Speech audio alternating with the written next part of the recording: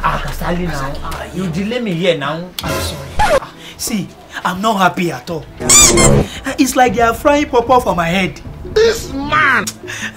There is no fire here. Oh, not like that. How? You know, I've lost my job. I know. But you have a good wife that is giving you food at home now. That is where the problem is. My friend, that is where I'm having problem. Kasali, I did not understand.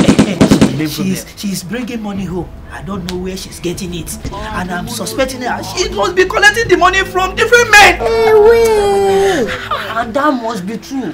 Women of nowadays, they collect money from one man to another. This man! That is very, very bad. Kasali, what do you want us to do now? Yes. See, she normally leave home by 8 in the morning and come back around 6 p.m. See, even you too, you don't enjoy him like the man. From 8 to 9 in the evening. Can you imagine? That's bad. Please help me tell her.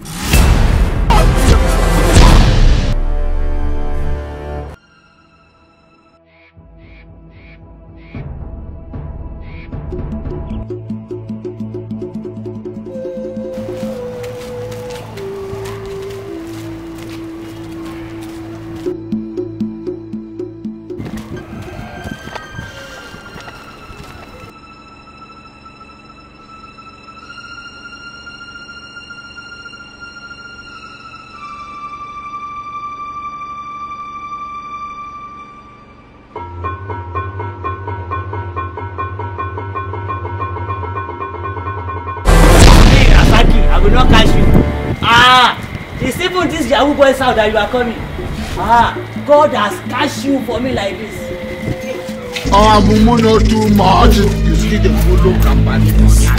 70 years old man. Have you seen that? First thing is separating. Thank you, ma. Alright, thank you, ma. God bless. I am Mumu not too much. My husband. What are you doing here? Exactly. Oh my God. I thought you are... So you don't trust me, right? This is what I've been doing. To put food on the table since you've lost your job. You see, you are not a person. As I'm looking like this, if I know I should not be your friend at all. Your wife is trying her best so that you can eat. You are still accusing her that she's doing it, she not up and down. It's not good. I'm sorry. Ready. I've saved enough money to get a office, a laundry office. Are you playing? So I'll stop washing from house to house. So they can be bringing it to our office. And guess what, my husband? What? You are the CEO.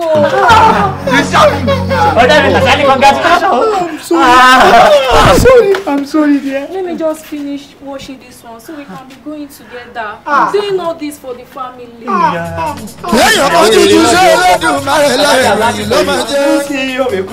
I'm happy for you. Assistant CEO. You say? I say assistant CEO. I know, don't worry. You know you are my very good friend. Kasali, wait. So, see, don't let this one cause fight. No. I know you are now the CEO of a laundry company. And me as your particular friend, number one friend. You don't get any other friend for this Lagos again. I know. You know, say me, I don't get job. Ready. I know. Please, just give me assistant CEO. Anyway, it's a laundry office. Yes. I don't think we will need assistant. The assistant CEO. I know what we need. We will need gatesman. No. I don't need gatesman. Gatesman on the day for laundry office. That's like my friend. Congratulations. A good position for you. I know. You'll be the messenger. We need to be delivering our clothes to people home abroad. You are the messenger of the company. My wife. I